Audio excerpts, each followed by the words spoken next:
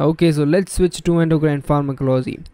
Normally, hypothalamus release corticotropin releasing hormone.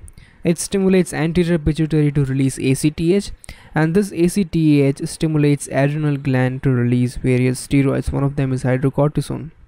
Now, if you're giving patient exogenous steroids like prednisolone, right, this will create a negative feedback in the HPA axis, the hypothalamo pituitary adrenal axis.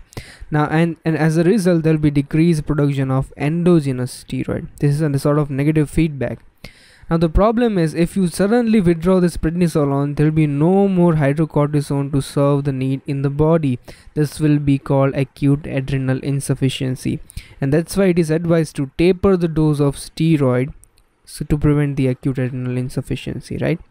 So any patient receiving greater than 5 mg of prednisolone will have adrenal suppression, and we know the receptors of steroids are located inside the cell. Next drug is octreotide. Octreotide is a somatostatin analog. You remember we talked about somatostatin, which was released by delta cells from the island of Langerhans, and it is universal inhibitor. It can inhibit every sort of secretion. So octreotide drug, which is somatostatin analog, which it can be used in secretory diarrheas, esophageal varices, malignancies, acromegaly, TSH secreting adenoma, and overdose of sulfonylurea. Everything has somewhere in it where the secretion are increased. So octreotide can be used to decrease the secretion. And mind well, it is inactive orally. So the question is, which is false? Active orally is false. It is inactive orally. Now let's quickly review about how insulin is released and how glucose is taken up by the cells, especially the muscle cell. Now let's suppose you have increased glucose in your circulation. It will stimulate the beta cells of pancreas, and there will be intracellular signaling mechanism which will increase the ATP inside the beta cell. Now this increased ATP will close the ATP sensitive potassium channel. These are the ATP sensitive potassium channel, right? You look, this ATP sits here and closes this potassium channel, so there'll be more potassium inside. This will create a sort of depolarization in the beta cell, and this will drive calcium inside. This calcium will release the insulin out of beta cell. Now this insulin goes to the muscle and allows the glucose uptake. Now drugs like sulfonylureas and meglinetide, right, blocks this potassium channel.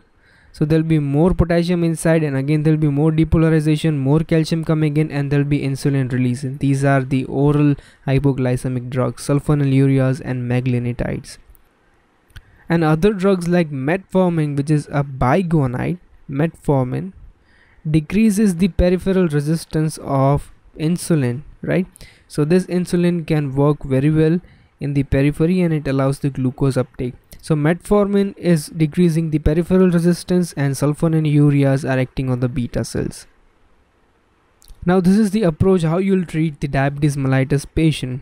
If you diagnose a patient having diabetes mellitus type 2, please send him for liver function and renal function test. If both of them are okay, start the patient with metformin, right? It is the drug of choice for diabetes mellitus type 2. If liver function test fails to be normal, you have to give him plain insulin, or if the kidney function are not okay, you have to give him sulfonylureas or thiazolidinediones, right? So which of the following statement about biguanides is not true? You have to check about renal function test also. All the following statement about meglinetide are true except it acts by decreasing insulin resistance. Was that true? Meglinetide acts on beta cell and releases insulin more. The drug which decreases peripheral resistance was metformin, which is a biguanide. We discuss about the thyroid hormone synthesis and physiology, and in this picture we'll be looking at drugs acting on thyroid hormone synthesis. If you give patient excessive amount of iodine in form of potassium iodide, it will inhibit the iodine trapper, and ultimately there will be decreased synthesis of T3 and T4. So there will be inhibition of the iodine trapper with the excessive amount of potassium iodide. This is called Wolff-Chaikoff effect. Wolff-Chaikoff effect, right? The next drug which inhibit thyroid peroxidase, these are propylthiouracil, carbimazole and methimazole, right, which inhibits thyroid peroxidase. Now there are certain drugs which also inhibit the conversion of T4 to T3 like propranolol, propylthiouracil, and one of the antiarrhythmic drug, that is amiodarone, right?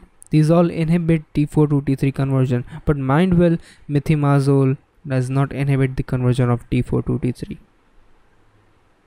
So it's blocked by all except methimazole does not block the conversion. Which of the following is wrong regarding treatment with iodine? They mean by potassium iodide, and potassium iodide decrease the secretion of T3 and T4 and can be used in hypothyroidism, right? It is not contraindicated. Which of the following anti-tubercular drug is associated with hypothyroidism? Ethionamide is one of the anti-tubercular drug, and this also interferes with the thyroid hormone synthesis and cause hypothyroidism. Ethionamide.